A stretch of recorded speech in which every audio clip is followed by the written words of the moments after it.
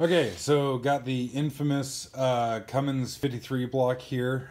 This was the VP24 valve engines, and to to my knowledge, anyways, these only came in the Dodge pickups. Maybe they came in other stuff too. I'm not exactly sure. I've personally only seen them in the Dodges. And so the way we're looking at this here is this is the front.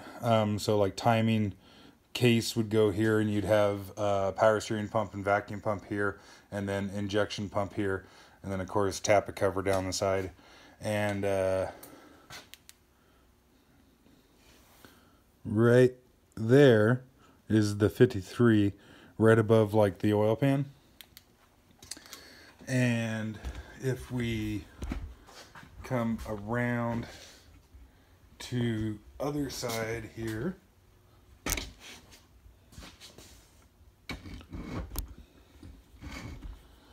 on this particular example anyways, there is another 53 right there.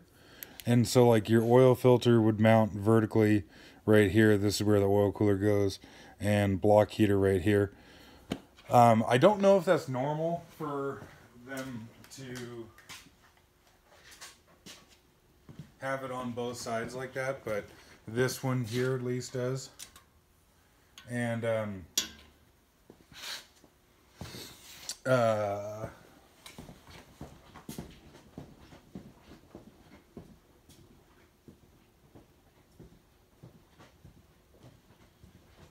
so yeah, there was several different castings of blocks. There were some that were like this, obviously the 53. There was that I know of anyways, the 55 and the 56, and there were also ones that were unmarked. My understanding is that the 56 is one of the stronger blocks and one of the thicker blocks.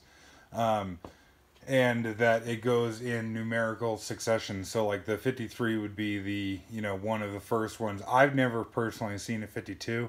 And then the 55 and the 56 would be after that. And I would assume that there's a 54 wrapped in there too. But the 53s are known for cracking the block down the passenger side here. And so, like I was saying, your oil filter mounts here, block heater here, and then your turbo would sit right about like so in the pickup. If it was a different engine, then they put different exhaust manifolds and all that kind of shit on them. Well, I guess turbo would actually be further up, be about here or so. But anyways. So, yeah, they were known for cracking the 53 castings were known for cracking the block. And it seems like kind of one of two things happened. Either they cracked like right away and they were dealt with under warranty, or they would go like 2 or 300,000 miles before they would crack. And then of course, I'm sure there's some people out there that, have 400,000 or 500,000 miles on a block and haven't had an issue yet. This one here came out of a 99 Dodge pickup. I don't know the mileage on it, but it had already been cracked. Somebody had already done a terrible job of trying to fix it, and then it had cracked again. And then we put another complete engine in the pickup.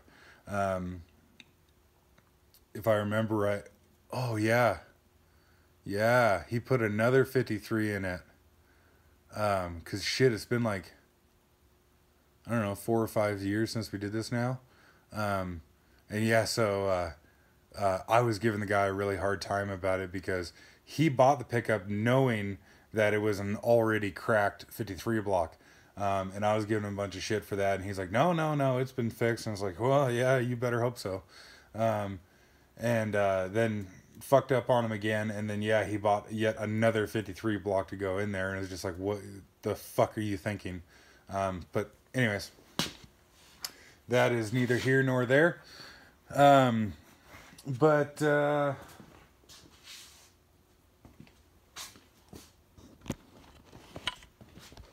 So you can see here somebody's absolutely wonderful attempt at trying to fix this. And my understanding is they took it out of the pickup. You know, and if you're charging somebody to quote unquote repair a block, this kind of work here I think is absolutely unacceptable, especially if it's out of the pickup and you can lay the engine on its side. And then you can see here that they just smeared fucking JB Weld all over the side of it. It was absolutely just covered in JB Weld. And then, like I said, this was years ago, so you can see it's gotten all rusted and whatnot since. But you can actually kind of see that it actually looks like the weld is, you know, pulling off the side of the block. I have seen some people successfully weld these things. Obviously not the guy that did this one. I have seen some people successfully weld these, and there's a I think the company is called Lock and Stitch, that specializes in this product to deal with cracked castings like this. And there are a couple ways that people have repaired these things. In my personal opinion, the only way to properly repair one of these is take it out and make a flower planter out of it or something similar and put another block in. But so you can kind of see here the, you know, the casting on top, and not that you can see, but the casting on the bottom here is pretty darn thick. But right here where there's this little shelf, this little transition, it actually gets pretty thin. And so measure this out right quick.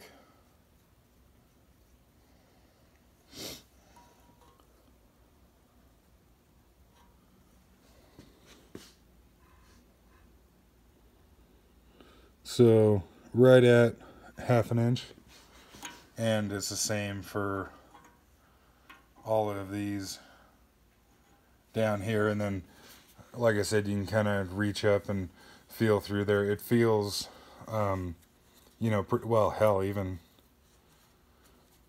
right there, it's even thicker. It's got, yeah, it's probably 3/4 of an inch right there. But yeah, like down here and up here feels like it's the same 1/2 inch. And this is a really fancy tool, I know, but just got some vice grips like so.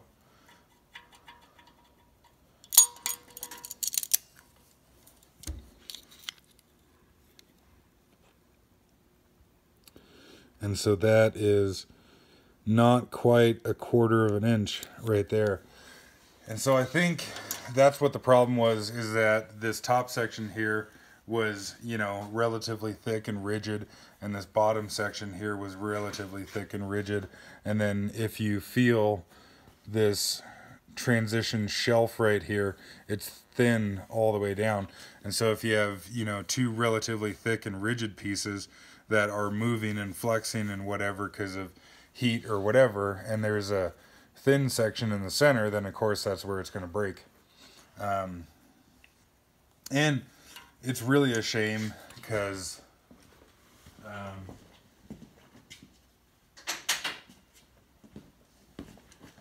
you know, I'm no rocket surgeon, but I feel like, you know, that would be pretty alarming to me if I was you know, part of the discussion of people designing the molds for this thing. And, you know, you look everywhere else on it, and shit, you know, all this has to do right here is just mount the oil cooler, and, you know, that's probably 1/2 inches as well right there. So, just kind of boggles the mind the way shit's done sometimes. But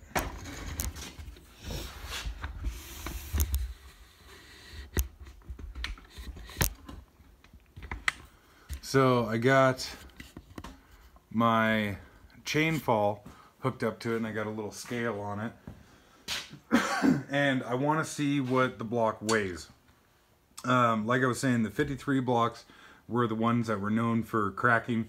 To my knowledge, none of the other blocks had an issue, they're unfortunately, it's hard to find good information that I've found yet. Anyways, you know, maybe there's something out there that does a really good deep dive kind of like in-depth, I don't know what the hell you call it, review or whatever of the different blocks for these things. I haven't found it yet anyways, but I was down at my local machine shop recently, and he's got a 56 block that's kind of sitting in the corner of his shop collecting dust, and I'm gonna try and buy that from him, and we'll see how that goes. But my understanding was the 56 blocks were some of the stronger ones out there, but I was curious if they're any heavier, and so got chain fall hooked up and such. I got a crane scale on it, and you can see the chains are loose at the moment, and I want to see what the weight is of this, and hopefully I'll get that 56 block and see if it's any heavier.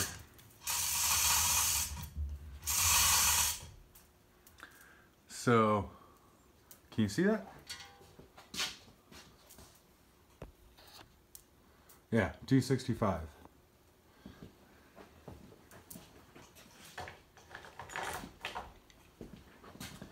And